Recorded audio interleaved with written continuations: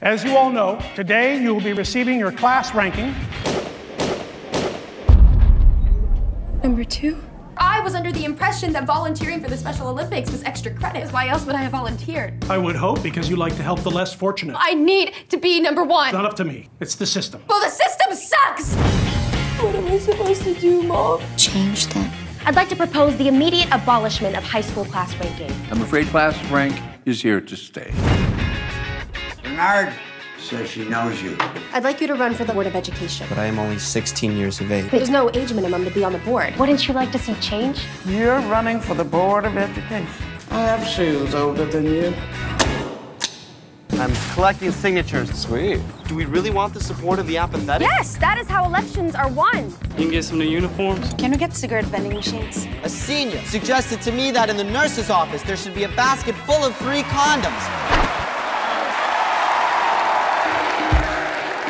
You were amazing! Dude. She's my campaign manager. Mom, what's the best way for me to make a friend into more than a friend? Flirt.